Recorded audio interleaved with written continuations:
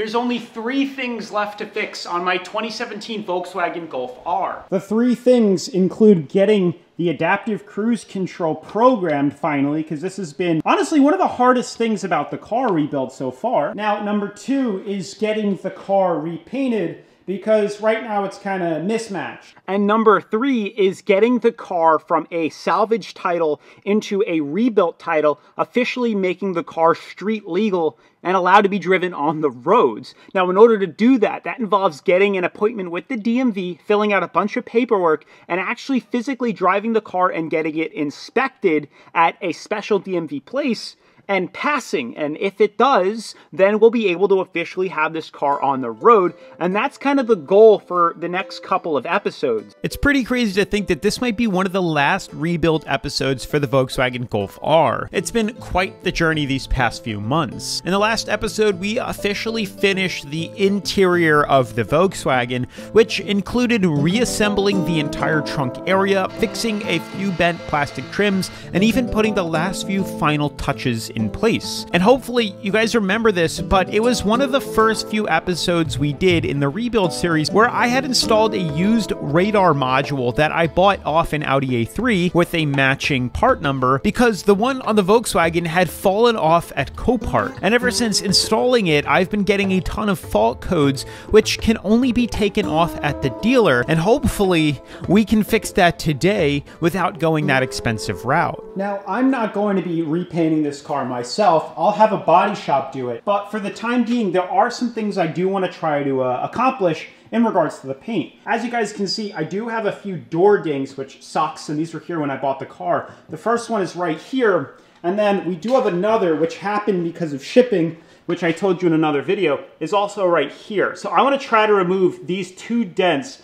by using a special PDR kit that I bought on Amazon. Now, I'm obviously no PDR specialist or paintless dent removal specialist, but the whole point of this channel is to see how far I can get with doing things on my own. And as you guys can see here, I bought this V4 paintless dent removal kit on Amazon, which I'll link down in the description. And the goal is that this will help me get those dents out and looking close to as OEM as possible. Obviously, it's not gonna be perfect, but we'll see if anyone can do this. Now, this kit was only 60 bucks on Amazon, and as you can see, it comes with quite a lot of stuff. We have glue pull sticks that go into the glue gun here, which we can then use these special tabs here to place over the dent, pull the dent out, and then push it back in flat, or at least that's the goal. We even have a tap down hammer, a rubber hammer, a slide puller thing. I'm sure you guys will correct me. And then we have this, which will be cool to actually see the dents or the roughness in the metal, but it comes with quite a lot of stuff for 60 bucks. All right, so with the car outside, you can see kind of on an angle where the door ding is here, but it's still a bit difficult to see. So as far as I can understand, if I put this on it, we should be able to get a better view of the actual ding that's there.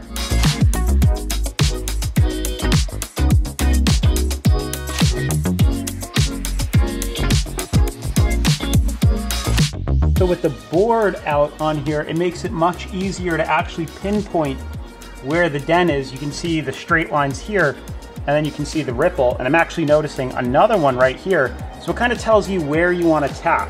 This is obviously pushed in. This one's pushed up. So pushing this down, and we'll have to try to pull that out using some of these glue sticks and stuff and pull tabs. But it actually looks pretty cool for a $60 kit. As you can see, the kit comes with an assortment of tabs. I'm gonna be starting with this one, as I'm pretty sure you wanna start big and then work your way small. So this covers it fully, and then we'll go to a smaller one and we'll keep pulling out, and then we'll tap it back down, and hopefully we won't have such a big dent like that. Well, I'll tell you what, I give you PDR guys a lot of credit. Now, I'm not sure if it's because I bought a cheap Amazon kit that came with weak glue, or maybe just the professionals use a much stronger adhesive, but this kit was kicking my butt. The kit itself is awesome, and the tools all work as they should, but no matter how hard I tried, the deep ding on the door would just not pull out. Now, I'm sure I'm gonna get roasted for doing this in the comments, or maybe some of you can actually offer me some advice, because I'm sure I'm doing something wrong.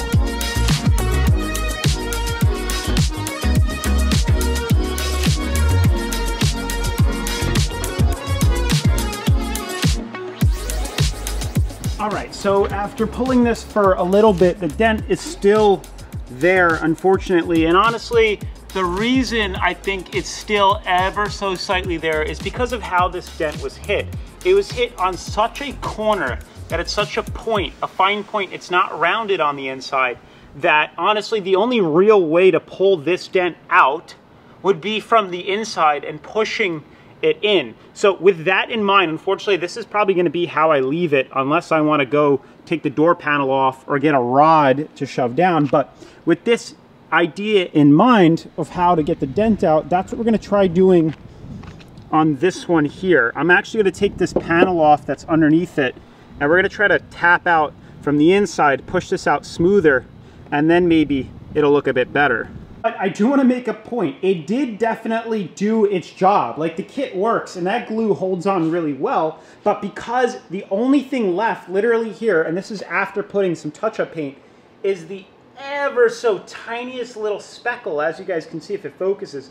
It is the tiniest little dent, which is literally the only way to get that out would be from the inside of the door and pushing it with a push rod or a hammer if you take the door panel off. But it got a lot better. It is way smaller than how it was when I first had it. But definitely, I think we're going to be able to get this dent out way better than the other one. You can see this one is definitely bigger, but I think I know how to get this one out from the inside.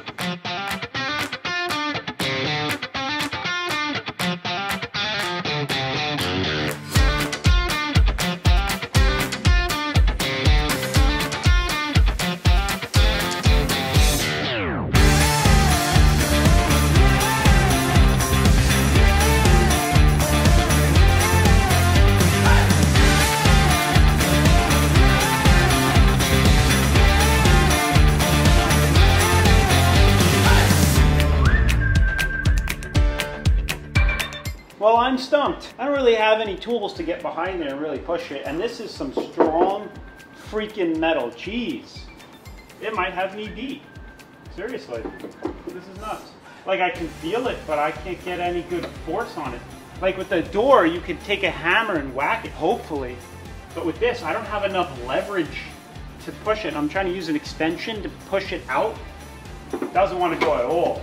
Like, the only way, I think, is if you welded the tip to it and pulled it that way, those little welding hooks. That would probably be the only way, or you just body filler it. But geez, I am stumped. That's much harder to work than I thought, so I might have to just leave it how it is or have the body shop fix it.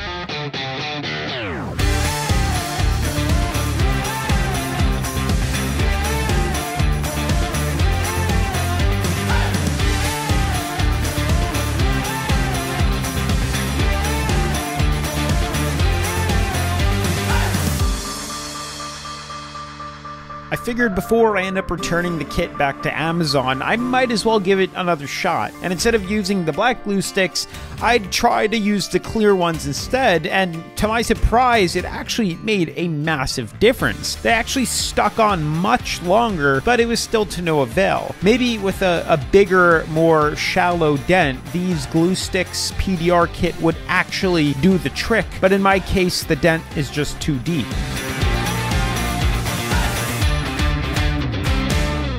Alright, so I guess my last test is to use the smallest pull tab with the structural glue or the professional adhesive glue, and we're going to see. So far I got a lot more pulls on this than I have had with all of them. So, I mean, it's got to be doing something better.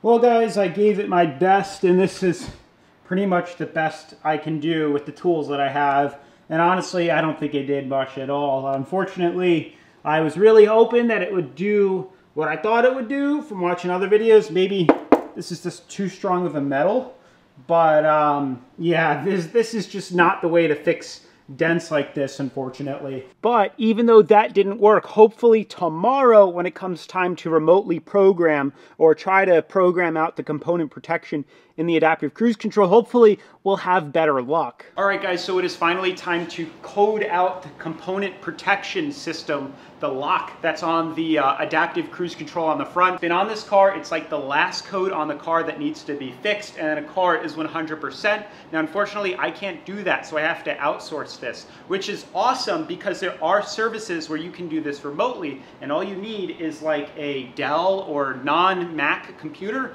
You need a cable, and then all you need is a like trickle charger on the car, and then you let them work their magic and it gets completely done. So that's what we're gonna do today. I just need to set up the car a little bit, plug this in, plug the cable into the OBD port on the car, and then hopefully by the end of this, we'll have a car with no codes. Granted, I'll have to program, set up the sensor, but that's for another day. But let's set everything up. All right, so you need to use a special cable in order to actually communicate with the car. And I don't know the exact name of this, but if you would like to do this service, he actually sends this to you for only a deposit of 200 bucks. And then you send it back to him, and when he receives it, you actually get all your money back, which is cool. And this service only costs $100 or so. All right, so as you guys can see, the setup process is super easy to get this coded out. We have red to red, black to black. The reason we have that is for the trickle charger. It keeps the battery charged because you need to leave the car in accessory mode.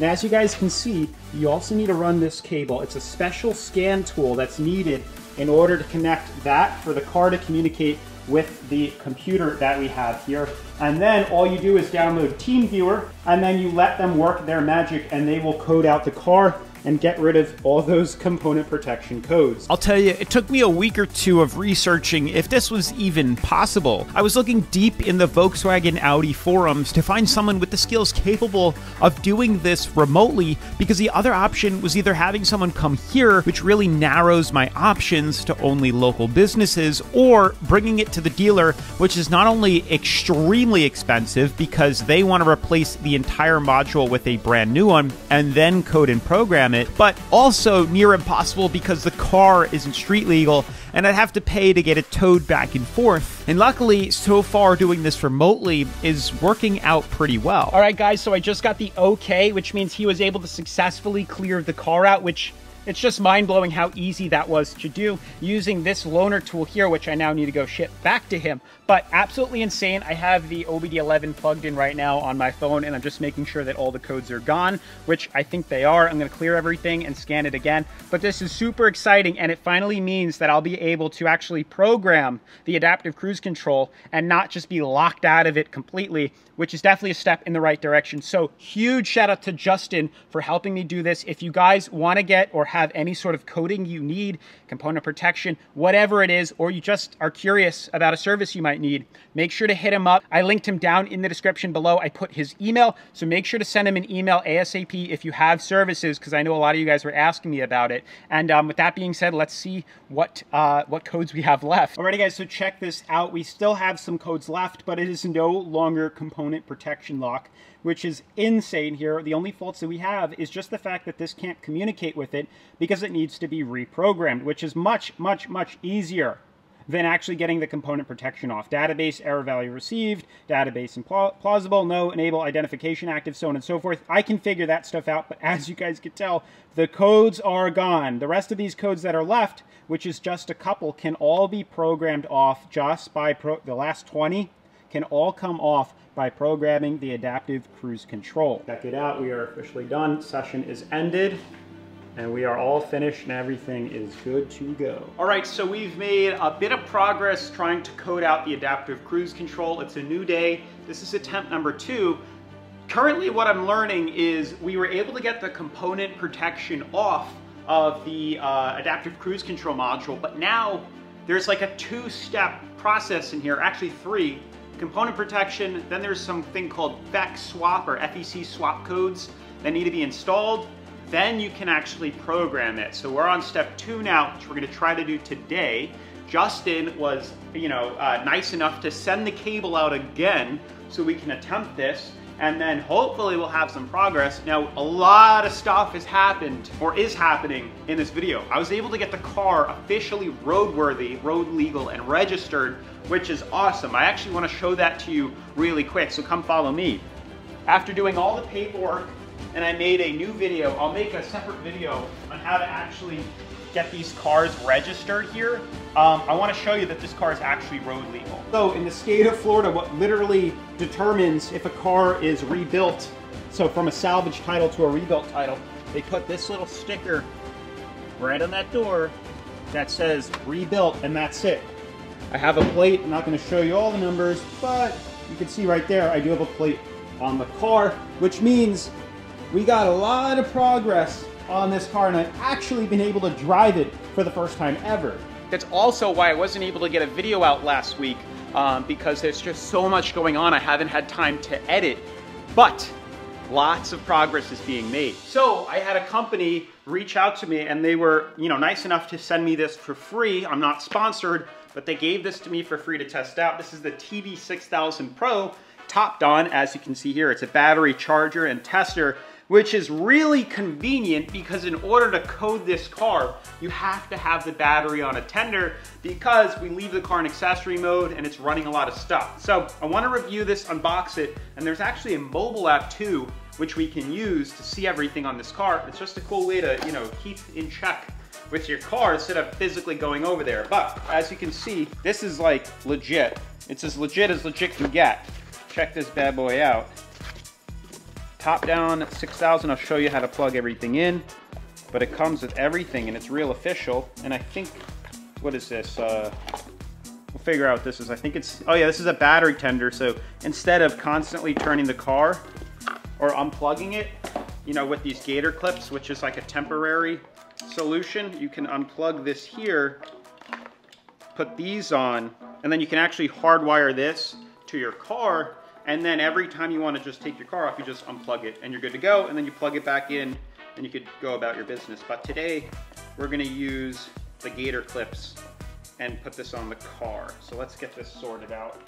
So I have it plugged in on the Florida regular outlet. You can see, obviously it's reading nothing, but we're going to plug this, put this on the car and get power to it while we start coding the car.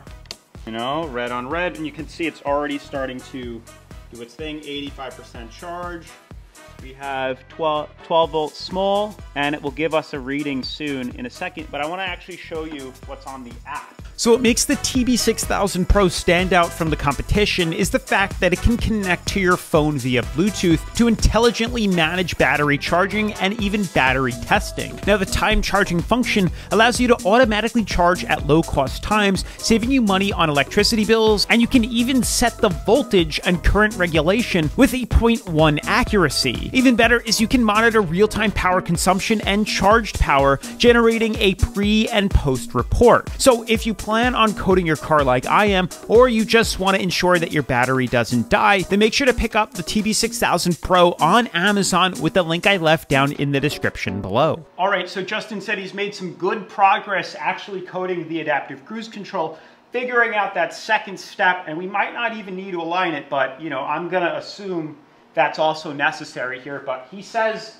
he cleared almost all of the codes, and now we just need to go drive it and actually confirm that all the codes are gone, and we might actually, for the first time ever, have a working cruise control, which is pretty incredible. So let's take it on a quick test drive, see if we got any codes left, and we'll keep you guys posted. Alrighty guys, I have some incredible news. Justin was able to code out the remaining faults left on the car. There was about 20 or so, maybe 26 faults left. I officially have a faultless car. There are no faults left on the car, and there are no lights left on the dash. So yet again, huge shout out to Justin for helping me fix this car and get rid of the remaining faults, program the adaptive cruise control, troubleshoot it, as well as the blind spot modules too, which we figured out needed coding as well. So make sure to check him out down in the description below. I will leave his email there. Shoot him an email, let him know that I sent you so he knows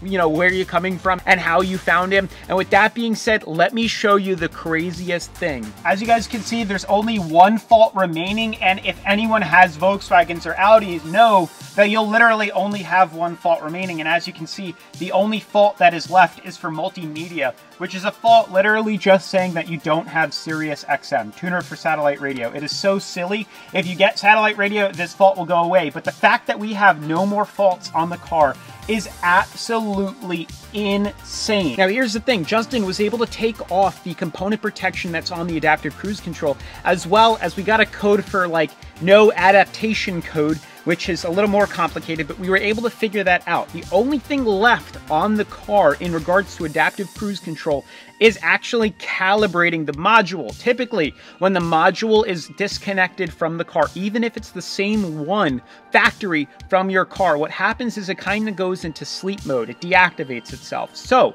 I believe using OBDELEVEN, which I have now through my phone, I should be able to reactivate it and turn it on. And we're going to try to do that now. Worst comes to worst, we'll have to bring it to some place and have them calibrate it.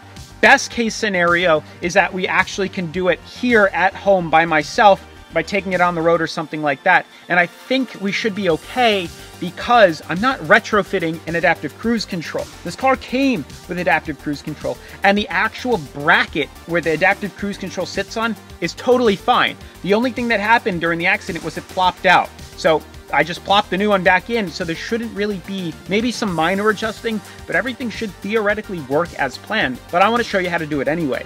So from what I understand, if we go over to here, and then we go to, where is it?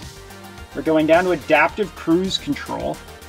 As you guys can see, there's a few different options. If we scroll all the way down, we get the option security access, and that's what we're going to click first. So if we go to security access, it should pop up login codes, as you can see here. We're going to click the first one, and that should give us access to now being able to mess around a little bit with the adaptive cruise control. Now, what I believe the next step we need to do is click on basic settings right here, and it should load up.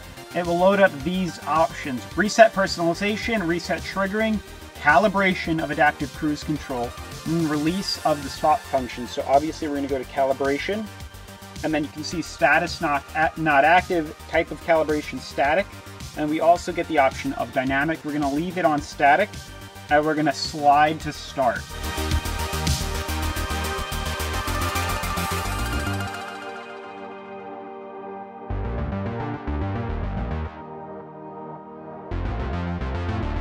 All right, so update on the calibration. I tried doing a reset static instead of dynamic, and it didn't work the first time. And I read online that if you actually are 4 feet away from a wall, 1.2 meters to be exact, and then you try it, it should work. And I did it, and it actually reactivated the adaptive cruise control. And now we're at the second step, which is getting a new code, which is adaptive cruise control sensor misaligned or misadjusted, which is a typical response that I would get. But we've made it past the first step. Let me show you what I have.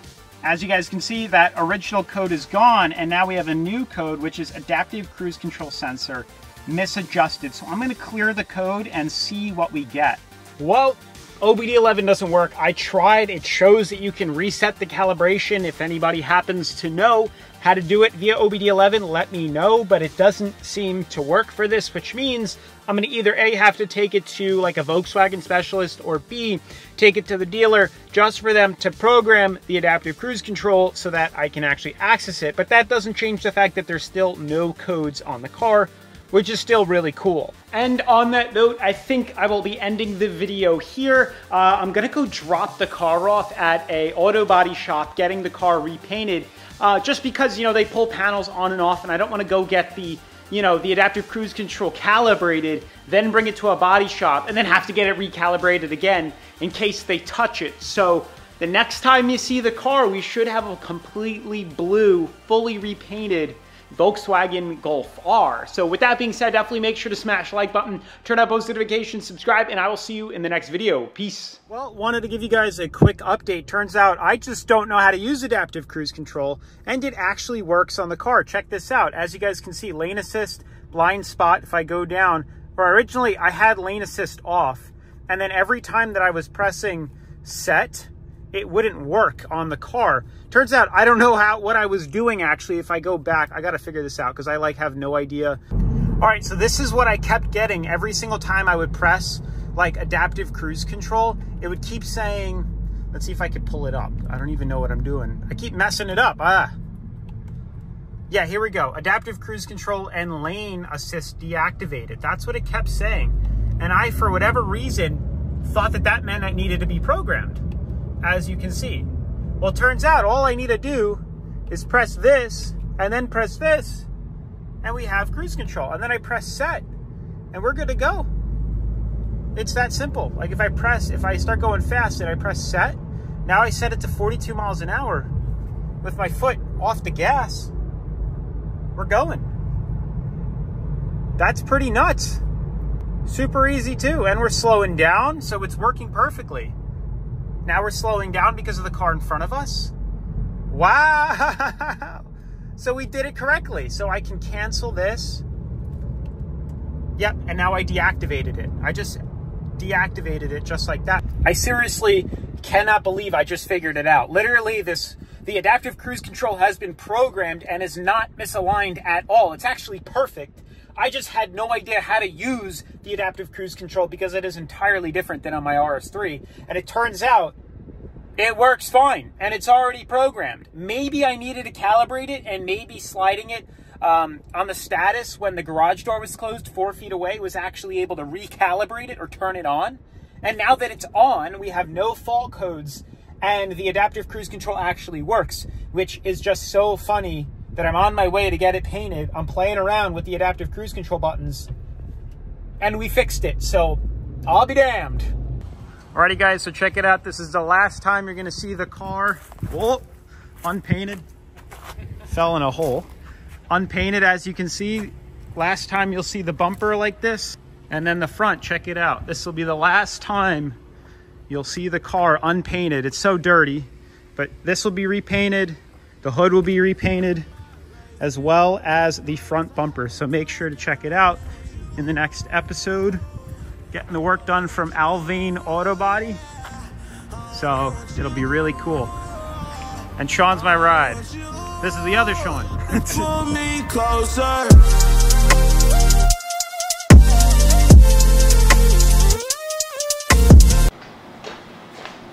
Flexi Hub. Must just be like some crazy virus. If that's the case, I'll buy you a new laptop. No, dude, it's not even a laptop I'd be worried about.